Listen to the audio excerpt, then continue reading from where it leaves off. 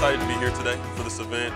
I think it's a great thing that the university is doing for current students, MBA students, to kind of get them a real-life experience of kind of interaction with employers, helping them develop the interview skills that they're going to need. Their ability to get with employers and talk to them on a face-to-face basis and ask directly, what do you need from an employee these days, is much better than talking about it abstractly in the classroom or hypothetically. We had 4 different focuses.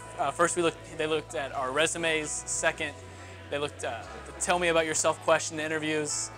Third was interview questions.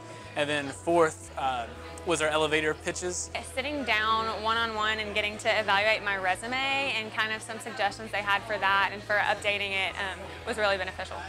One of the things that we've noticed as we have students come out of college, they're not familiar with how to present themselves and how to market themselves properly in the workplace. It's such a different environment than it would be for a school event. The one piece of advice I'd give about interviewing is to be yourself. The employers want to really know who you are, what you like to represent, what do you want, what's going to give you the greatest satisfaction in a career, so that they can see if you're going to be a fit for their company. So it doesn't do any good to not be who you are.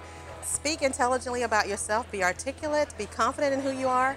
Nobody knows that better than you. Be as calm as possible, be yourself, give genuine examples and stories so people and employers know where you're coming from and your background. So this event is really helpful because it allows you to get face-to-face with employers really early on in the school year, which is really nice because for me, I'm a second year, so this is going to start my job recruiting season, and for the first years, they're starting internship recruiting.